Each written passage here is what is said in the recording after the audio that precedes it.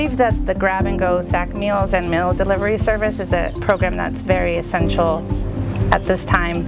It's a great program because the children and families all depend on having these meals and the connection to actual Chimacum school employees.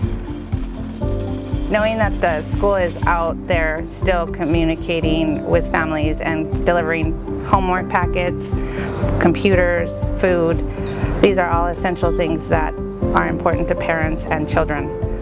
We are out delivering breakfast lunch sacks to the students on our bus routes. We have 6 buses that are out going in different directions in the county.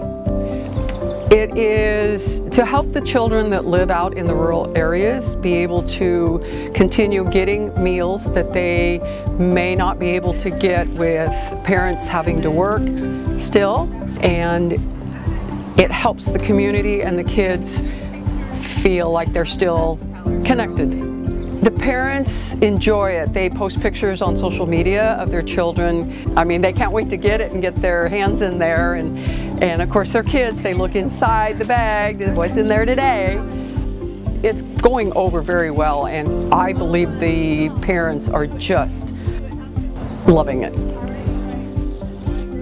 I am so grateful for our staff who's willing to get up and out here every day and feed our kids in our community. So guys, have a good weekend. See you Monday.